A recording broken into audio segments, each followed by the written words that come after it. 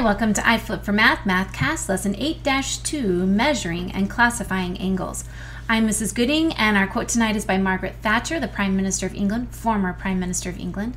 She said, "I do not know anyone who has gotten to the top without hard work. That is the recipe. It will not always get you to the top, but should get you pretty near." I wish I could have said that with a better English accent, but I don't have one, so. Our learning goal today is to measure, draw, and classify angles. We will be measuring in class, but in this lesson we'll be estimating measurements so that you can use the protractor in class and then actually in the video do some estimating, since you won't always have a protractor when you're estimating angles. Our learning goals are to name angles, classify angles, and estimate the measure of an angle. The naming angles is different than the classifying angles, simply that remember how we named lines and rays last night? We'll be naming angles in that same way. So here is your vocabulary for the evening. An angle is formed by two rays that have the same endpoint, and I gave you a little picture of that to the right. That's an angle. Angles are all different sizes, and we're going to look at a lot of the different sizes. The vertex is the endpoint where the two rays of an angle meet, and that arrow is pointing to that endpoint, the vertex. An acute angle, that is an angle that is less than 90 degrees. So I drew a picture of an acute angle, and we always remember that an acute angle is less than 90 degrees. If this is 90 degrees, this square angle right here, an acute angle we call a cute little angle. There it is. It's a cute little angle, and that's how you can remember that it's the smaller one. It's a cute little angle. A right angle is like this. You can see that I tucked the corner of a square in it to show that when you tuck a square in it, you've got parallel. This line will be parallel to the square side, and this line will be parallel to the other square side. I often suggest in class that you take the corner of your scratch paper and check an angle to make sure it is truly a right angle. Sometimes if you take a right angle and turn it on its side, it will look less like a right angle, and we don't want to rely on just what we see. We want to be able to prove how we classify an angle. So it's a good idea to always check it with the corner of your paper, which is a 90-degree angle. An obtuse angle has a measure between 90 and 180 degrees. It's not 90 degrees, it's not 180 degrees. A right angle is 90 degrees, and 180 degrees is a straight angle.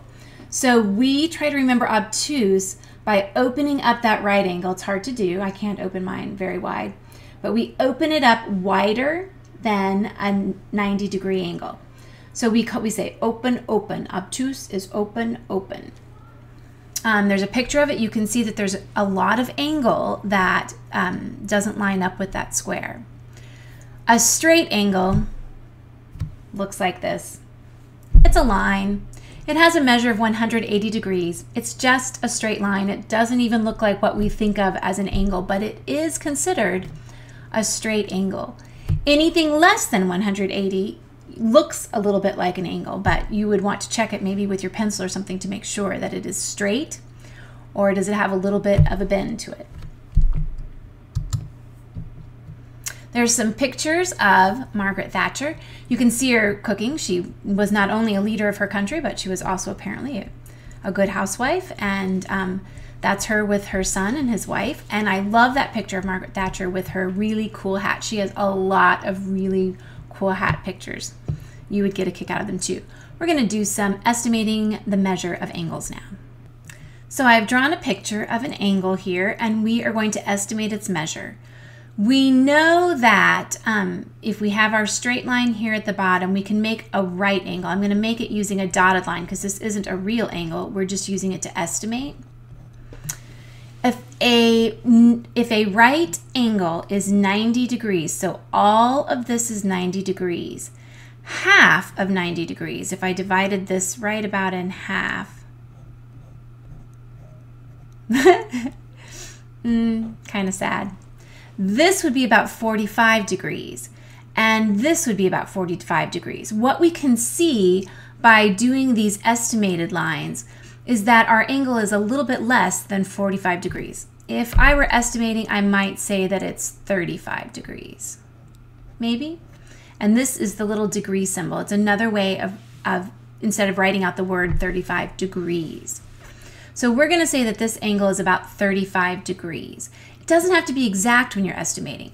What assessors are looking for is that you know that it's less than 90 degrees, less than probably 45 degrees, and that's about where they need to be. You know it's more than 5 or 10 degrees. In class, we'll show you some angles and let you actually estimate them and then measure them with your protractor and see how close you can get. I think that's kind of cool. We also know because it's less than 90 degrees that it is what type of angle? Yeah, acute. It's a cute little angle. It's less than that 90-degree right angle. If we were naming this angle here, every ray has points through it, and this is 2 rays. There's one ray and there's another ray beginning at this endpoint. If this is A and this is B and this is C, we would name this angle either, this is the symbol for angle, BAC, like this, BAC, or we could name it CAB, that spells cab, CAB. Do you notice I didn't jump across? I didn't say CBA or BCA. I always started at one end, traveled down to the vertex, and then traveled out to the other end. So there's one more name that we could name this angle, and it is angle A, the name of the vertex, that end point. You can name your whole angle that if you want to.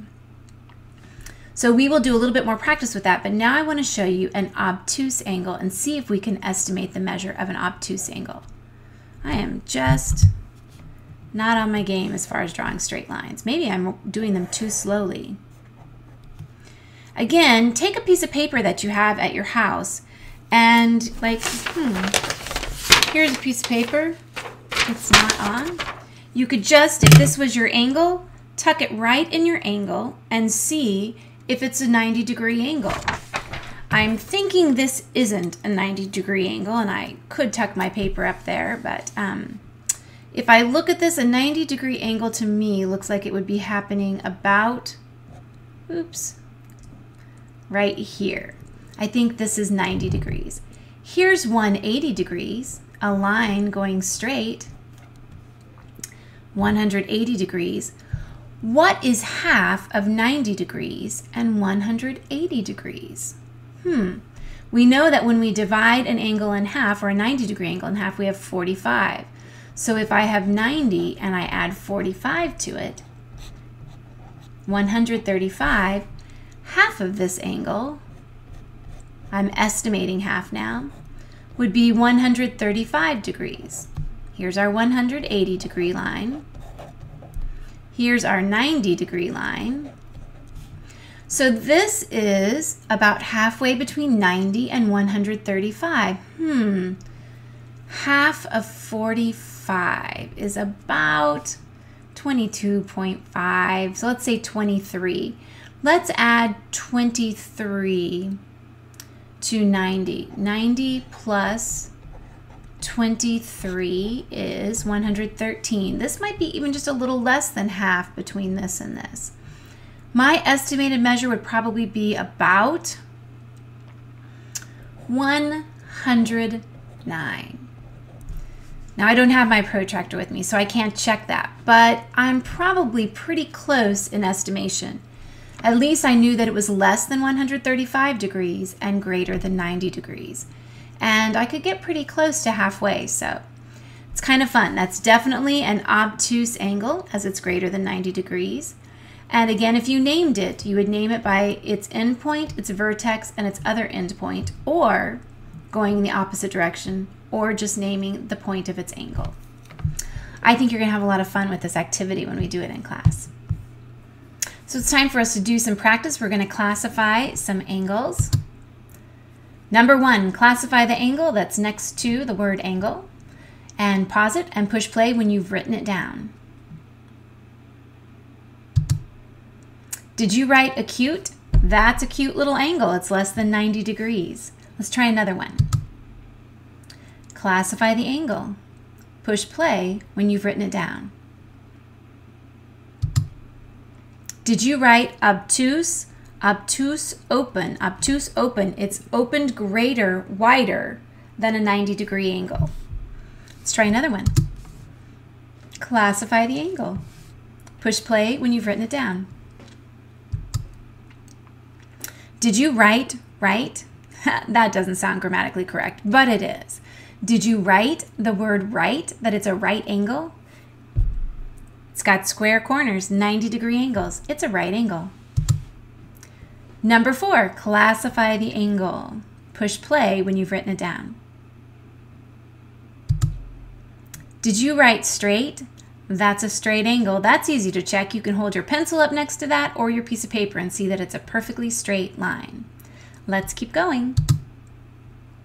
It's time to challenge yourself. I've been really proud of those of you who've been challenging yourself this year. I think it's really growing your math brains.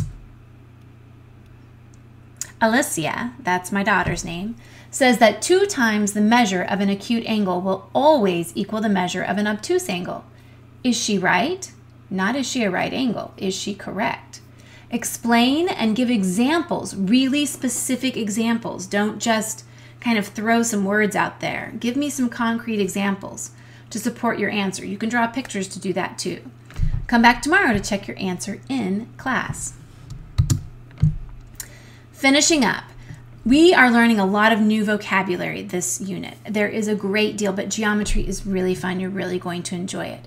But write down if you think you're at a level 1, 2, or 3 in your learning. Also write down any questions in your flip journal that you might still have so that we can answer them in class tomorrow. We could go back to last lesson. Think and go geometry. You've completed lesson 8-2, measuring and classifying angles. I can't wait to see you tomorrow.